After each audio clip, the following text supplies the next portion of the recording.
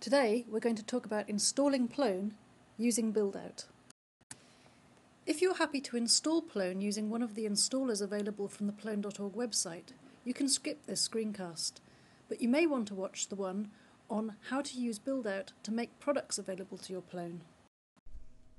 Everything I'm going to talk about today is documented on the Webline wiki on the BuildoutOut page. There's also more documentation at plone.org in the documentation section. BuildoutOut is the recommended way of installing Plone for production and for serious development environments. When you run a modern Plone installer for the latest version of Plone, it actually uses BuildoutOut behind the scenes. Today I'm going to show you how to run a BuildoutOut to install Plone on Mac and Unix-like systems. The Webline wiki also contains instructions about how to run BuildoutOut on Windows. Before you can run a BuildoutOut on Mac and Unix-like systems, you need some prerequisites installed. These are outlined on the Webline wiki, and I'm not going to go through in detail how to install them. Essentially, you need the developer tools for Mac, you need the right version of Python, you need something called Easy Install, and you need to use Easy Install to install Zope. Once you've installed all these things, you're ready to go. The next thing to do is to decide where on your file system you want to have Plone living. The installer puts Plone into a folder in your Applications folder, but you don't have to do that. You can put it anywhere. I personally have a folder within my Documents folder where I put all my build-outs. You could do that, or you could put it somewhere else. So I'm actually going to put my build-out into a folder alongside all my other build-outs. You'll notice that I have many build-outs on my machine. You can have as many as you like, as long as your disk is big enough. So I've decided where I'm going to put Plone. I now change directory to the relevant place in terminal. Okay, now I'm in the right place. Once there, I run the command that's under step 5 on the instructions on the Webline wiki. Paster, create, -t, the -t stands for template, Plone 3 BuildoutOut, and then the name of whatever I want my BuildoutOut to be called. I'm going to call this one Demo. I hit return, and then the machine thinks for a little bit, and it asks me a series of questions. I'm going to get it to install a standalone copy of Zope in my new instance. I'm going to accept the defaults for where it puts Plone products. This is something you have to pay attention to. What you have to enter here is the details of an admin user. So I'm going to say that the admin user should be called admin, and then I have to enter a password for the admin user. So let me type that in right now. And then I need to say which port I want Zope to run on. The default is 8080, so I'll accept that for now. You can change all these things at any point later. This is just the defaults, and if you don't like them, don't worry. If you type the wrong thing in here, you can change it at any point. Should debug mode be on or off? Well, this is a development environment I'm making, so it doesn't really matter. If you are making a production site, you absolutely want debug mode to be off. I'm going to say off myself. For both security, again, the default is off, and you should probably accept off if you're going to be making a build-out for a production environment. And then some magic happens behind the scenes. So let's just pop over to the file system to see what's happened.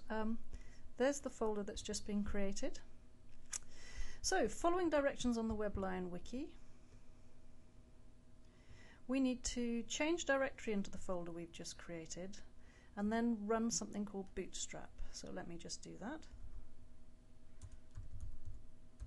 I'm on Leopard on a Mac, and the native version of Python that Leopard uses is of 2.5, Python 2.5. I don't want to run this command using my native version of Python, I want to run it using Python 2.4 because that's what is required for Plone. So I have set my system up so that I can use the command Python 2.4 to call the relevant version of Python to run this particular Python script.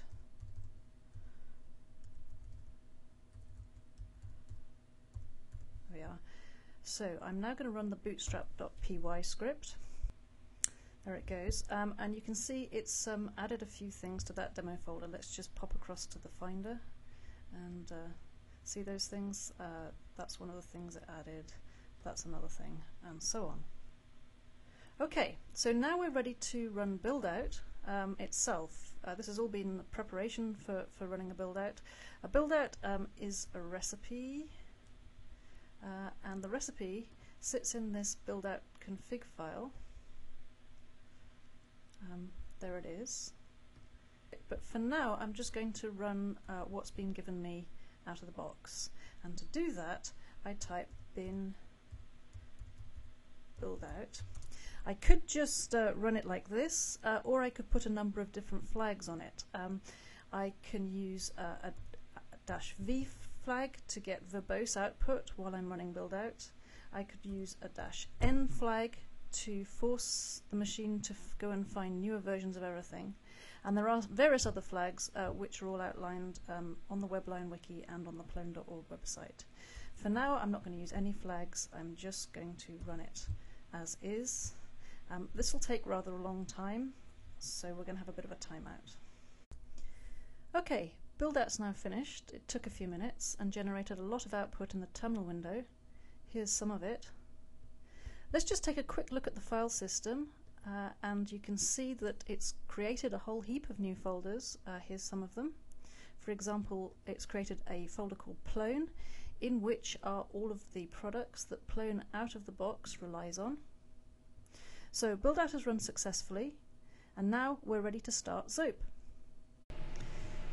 To start Zope, we type bin instance, and then we can type something like start if we want to run Zope in normal mode as you would for production, or we can start Zope in what's called foreground mode, in which you get lots of verbose output to the terminal.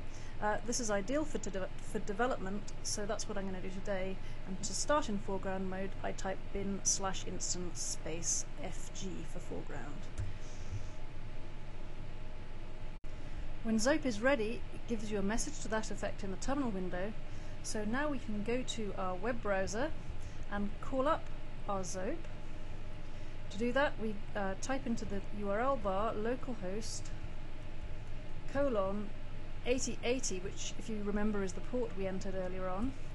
This takes us to a screen that shows us that yes, indeed, Zope is running, but what we want is the Zope management interface, and to access that we type in the URL bar manage_main. We now get asked to log in with the username and password that we specified earlier, and this takes us to the Zope management interface, the root of Zope. The sharp-eyed among you will notice that there is no Plone site listed here. If you use the installers, you get given a Plone site for free, but if you use buildout, the method we've just used, you don't get given a Plone site, you actually have to make one.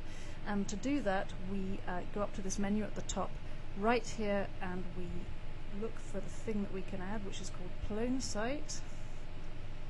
There it is. We say we want to add one of those, we give it an ID.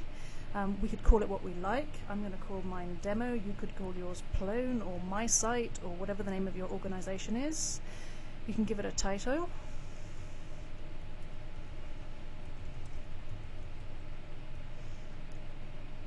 And you click add.